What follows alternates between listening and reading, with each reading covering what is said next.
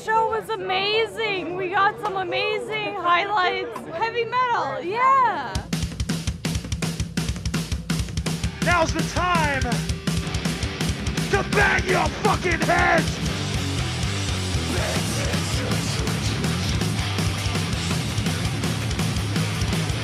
Executed for sins, sentenced by the church. Final rites recited as the fire begins to burn. Crushing all the holy men, the flames are going higher. No fear in her eyes as the bitch just like fire. Fire up, stop the fire. The bitch will be burned at the stake. Let's get this motherfucker moving right now! Toxic Holocaust has been a one-man black thrash operation since 1999, when it was founded by singer, guitarist, and now bassist Joel Grind, who is joined by a rotating lineup of live musicians but still handles everything on record. Now that he's been involved in the scene for almost 20 years, Joel has earned the respect of the underground and has also made some serious inroads into the mainstream. In recent years, Joel has also become well known for his work behind the boards, engineering records for some of the biggest and most well-respected bands in punk and metal. This is one of my favorite places in the city. It's called the Morbid Anatomy Museum. This place is awesome. They all look so mad. Oh yeah, he's dead.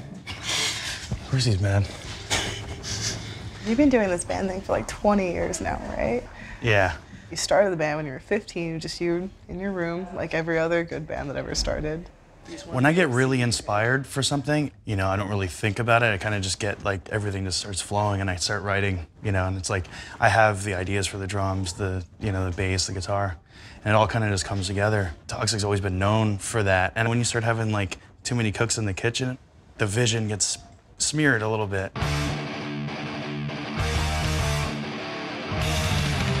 Who's in the band now? Drummer's Nicky Belmore. He's been with me for like 9 years, like I said, and now his brother is playing guitar. I switched to bass. The bass for Toxic is very simple, so, and it makes it way easier to sing and play.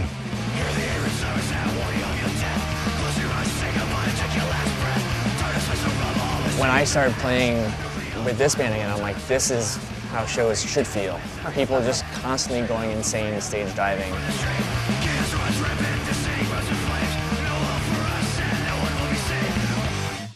You've been doing all these weird not metal things. Yeah. I definitely like to mess around with other styles of music because, you know, just get bored doing the same kind of thing. I feel like you've recorded or produced or like had your fingers in like most of the decent records in the past year. Yeah, I try to keep busy with that because that's something that now that I'm getting older, I don't have to tour. I'm still working with music, which I love. And I also always like the nerdy technical side of like recording gear and all that stuff. So I'm doing it as a job, but it's also a hobby. You know, it's not like, oh man, I gotta go record a record today. It's like I'm happy about it. I'm like excited to go work with these bands. So. Who was it? The surf rock thing you just did? Yeah, with Davey Allen. I've been a pretty big fan of Davey Allen's music for a while. Just those old 60s biker movies. Like they just always had really gnarly soundtracks. I bought a CD from him on his website and he wrote me back, you know, thanks for the order or whatever, and he gave me his email address. He's like in his 70s now and really cool guy. One day I was like, it would be really weird and totally left field to see if this guy would want to do a split. And he was totally down for it, and he sent me the tracks, and then I started working on some stuff that's kind of similar to that, you know, but it still has like a little bit of more metal thing going on.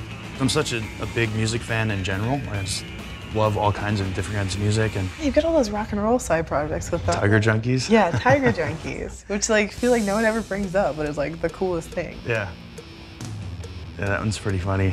That's with Yazuyuki from Abigail.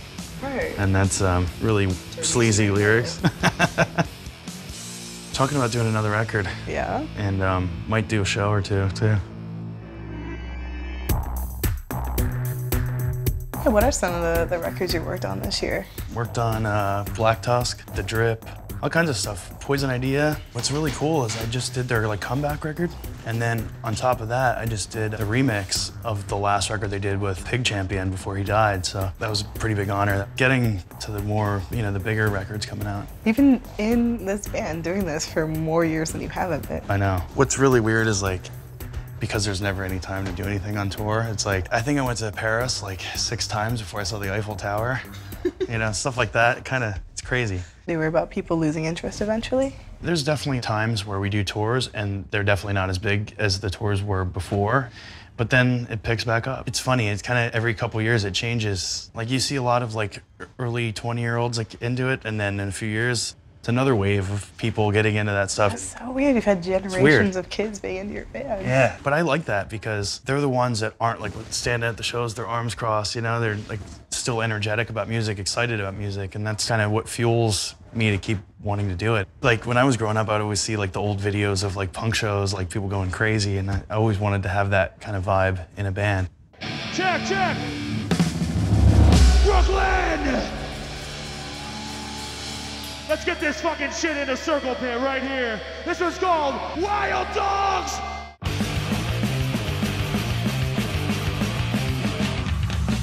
Headless on the streets, on the prowl looking for me.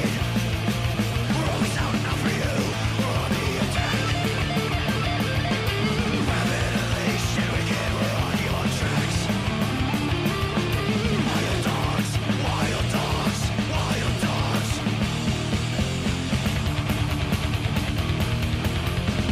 Wild fucking dogs! Thank you very fucking much.